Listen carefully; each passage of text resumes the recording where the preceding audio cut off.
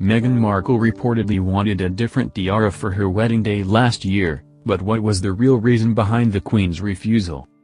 Meghan Markle stunned as a royal bride when she married Prince Harry last year.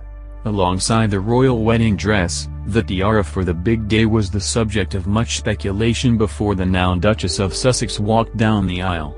After the big day, sources suggested that Meghan had her heart set on a dramatic emerald tiara, the Vladimir Kokoshnik.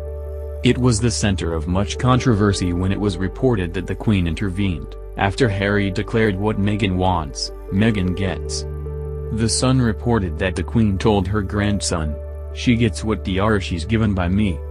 A look back at royal weddings over the decades reveals that royal brides traditionally wear less complex tiara designs that do not feature colored jewels. The Queen's own wedding tiara, alongside Lady Diana Spencer's, Sarah Ferguson's and Sophie Rhys-Jones's, have all been solely made from diamonds.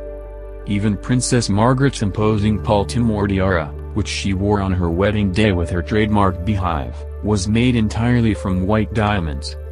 Added to this, Meghan's closest royal relative in the palace hierarchy, Kate Middleton, wore a very delicate diamond scroll tiara for her royal wedding to Prince William. In comparison, the huge Vladimir Kokoshnik with its 7 pendant emeralds, which move with the wearer's head movement, might have been viewed as inappropriate for a royal bride.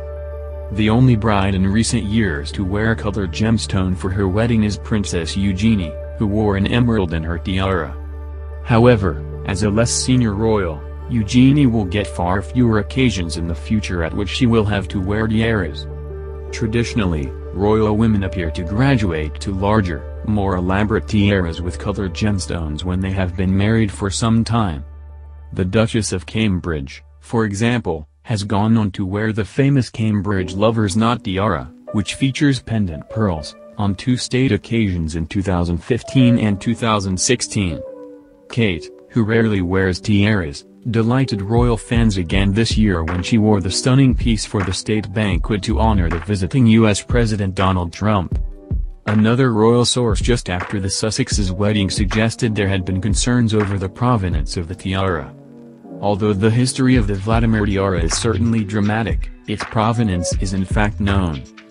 The beautiful Kokoshnik-style tiara, which comes from traditional Russian dress, was made in Russia in the late 19th century for Duchess Marie of Mecklenburg-Schwerin when she married Grand Duke Vladimir Alexandrovich, the third son of Alexander II of Russia. The Duchess can be seen wearing the tiara with pearls, instead of the more modern emeralds, in many portraits from the time. She fled Russia, and was the last of the Romanovs to escape the country in 1920. However, her jewels, including the precious tiara, were hidden before this when she was placed under house arrest in 1917. Marie's son and his British art dealer friend daringly saved the jewels by posing as workmen and sneaking them out of the former palace in 1920.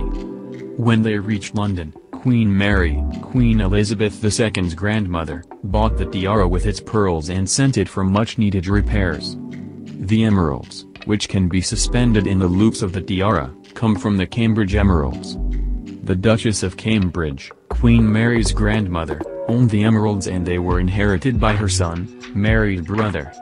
However, when he bequeathed the emeralds to his mistress, Queen Mary paid a handsome sum to buy them back, in order to keep the heirloom jewels in the family.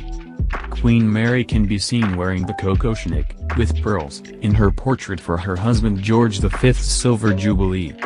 Queen Elizabeth II has worn the Vladimir Kokoshnik with both the pearl and emerald options. The last time was in 2014 when she chose to wear the green emeralds to honor the state visit of the Irish president. In the end, Meghan chose Queen Mary's diamond bandeau, a beautiful piece that had not been seen in public for over 50 years until the Duke and Duchess of Sussex's royal wedding. Royal watchers are keenly anticipating which tiara latest royal bride Princess Beatrice will choose to wear at her wedding to Edoardo Mapelli-Mozzi next year.